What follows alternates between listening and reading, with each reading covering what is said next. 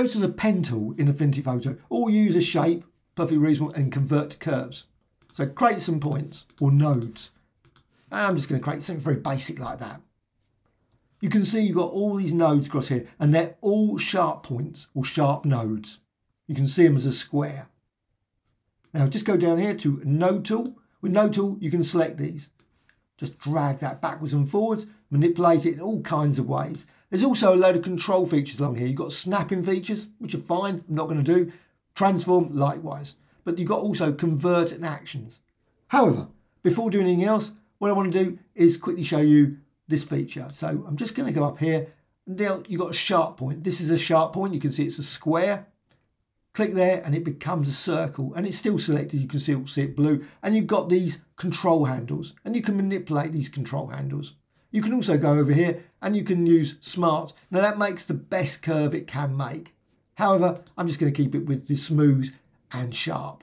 But you can see these handles. You can drag them out, manipulate it, create all kinds of unusual kinks and designs in there. Maybe not the world's greatest, smoothest of curves. However, what you can also do, you can hold down the control key. Not certain on the PC what that is, but control key, and then you can drag, and these control handles will stay in the same position. So you can just drag that down. You notice though they do not move, this node moves, and you can move it backwards and forwards. Obviously create all kinds of designs there. Now, what you can, and again, you can see now you've got that square again. Again, you can click there and make it a curve. Also what you can do, you can manipulate this, but you can also hold down the Alt or Option key, and you can move these independently, this control handle. So you can see now, you move that around. This one doesn't move, but I can move it there. So I can move it again independently. That's by holding down the Alt or Option key. So there's a lot of functionality. Shift key, hold down the Shift key, and then what happens, it goes constrained. You can see it's slightly jerky as it goes through there. However, let's just now click there again, smooth. You make it a nice smooth point. You've got this thing, and well, what else can you do?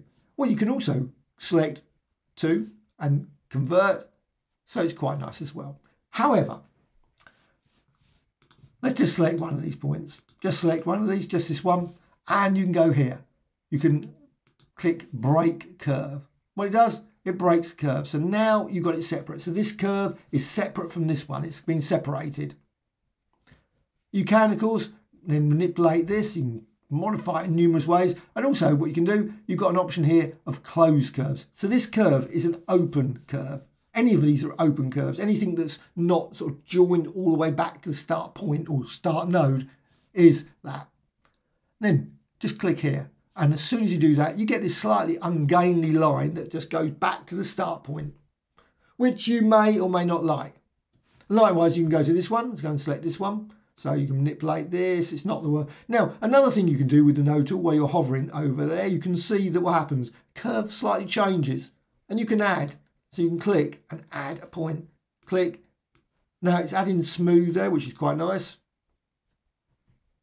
And you can manipulate that. And again, what you can do, go up here, you've got the option here, close curve. And again, it will just create a nice, obviously, two straight ones there. So corner points or sharp points. I use so many different Illustrator / Inkscape. They've all got different names for all these things. I end up putting the same names in other applications. However, once you've got these sharp points done, it's all closed. However, let's just go to the next thing.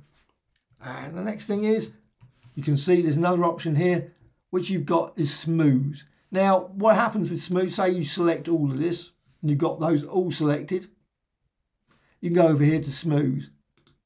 And it just creates a nice smooth curve. However, it doesn't make it smooth, like it doesn't turn them all into smooth. It's slightly a bit confusing in that respect, but it just gives you the facility to manipulate this curve a little bit more. Personally, I just generally don't use it. I use this. I prefer the control from this, which is much easier. So you can select those, then use this to convert them as well. And again, that does, sometimes doesn't. Sometimes I've noticed it just ignores. I've noticed I've still got sharp points occasionally. It seems to just ignore it. So click it a couple of times, you will get nice smooth curve there. And again, if you're not selected there, again, just go down there and you can see you've got this smooth curve again. Now you've also noticed there's another option here. So let's just, with those there, node tool, and you'll notice now I've selected everything. So everything has been selected. Both these curves are selected. Now you've got an option here, another one that comes available, which is join curves. Yes, sometimes you get applications that have slightly odd ways of joining curves. I'm not going to mention any names, but that one at least joins the curve in a way that I think is really the way it should join a curve, which is basically a straight line.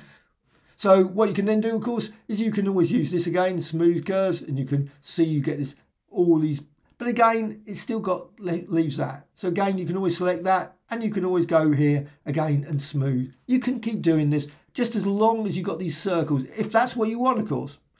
If you don't want circles, you just want, say, like this, and you want this nice sharp point, you can always have sharp points just by converting it very quickly using this. Now you can also see here reverse curves. Well, in most cases that doesn't really have that much of effect when you do it like that, but it does mean that this point becomes the end point and so on, it goes backwards and forwards, so it switches them all around. So if I go there, reverse, and you can see then it puts it there. If I click reverse, it puts it there. So it does work, does do something. Whether you have any use for it or benefit, I'm certain people will put in the comments below. Please say, yes, I use it all the time. I must admit, I don't. Anyway, hope you found this of interest. Thank you much.